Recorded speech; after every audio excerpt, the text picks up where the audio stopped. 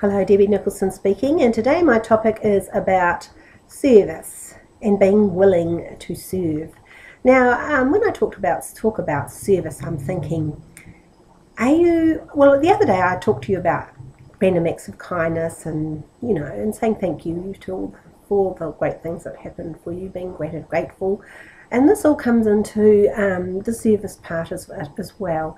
There's a story told of a young man who approached an employer for a job, and there were no vacancies at the time, and he was only young, he was 16, and he just wanted a little part-time job to help him through his schooling days, and also to help him to raise money for his future college years. Anyway, I approached this employer, and he was on the phone and said to him, "Look, you don't know me at all, but I know that I've got something really special that I can do for you, and I would like to lay out a plan for you when you've got time. I would like to tell you what it is that I can do for you in your business, and when you've got time, could you give me some time that I can come and see you and talk to you?" Anyway, the employer seemed quite impressed with this person, and so he said, "Well, yes, come along and see me at a certain time." So he brought him in, and when the young man arrived, he was all dressed up. He looked very dapper. He was clean and tidy. He had shaven. He had very nice clothes on. He had a good look in his eye. He shook the employer's hand and said, "Look," he was very polite. His manners were impeccable. And he sat after he was asked to sit, and was thanking the employer for having him there, and he called him sir. Every time he talked to him, he said, "Yes sir, yes sir." So he was using the right kind of words to make an employer feel impressed with him. And he said that he told the employer that his mother had shopped at this particular grocery store for many years, and she just was so delighted in what she saw and the service, etc. And he felt that he had the talent and the abilities that could help him enhance his business. So the man said, "Well, what is it that you can do for me?" So he proceeded to tell him a little plan that he had, and he was willing to come in for one whole week and a Saturday afternoon for free, just offer his services so that the employer could see how he worked. Now the employer was so impressed, he said, "Look, take off your jacket. Have you got time now?" He said, "Yes." He said, "Look, take off your jacket and let's go out there." So he took him out to one of the shelves, and he said, "What could you do here?"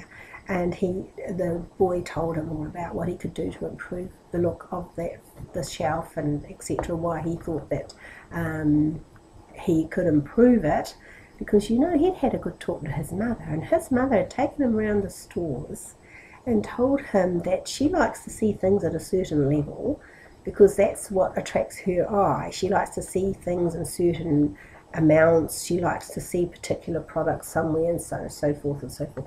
And he'd been educated by his mother in the shopping game, and so this boy was very, very educated in how customers who are happy customers like to see the layout of an aisle.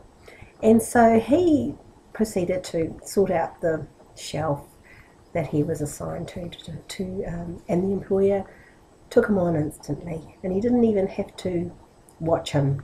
After a couple of hours, he was just so impressed in his attitude, he was so impressed in his willingness to serve, he was willing to give his time for free.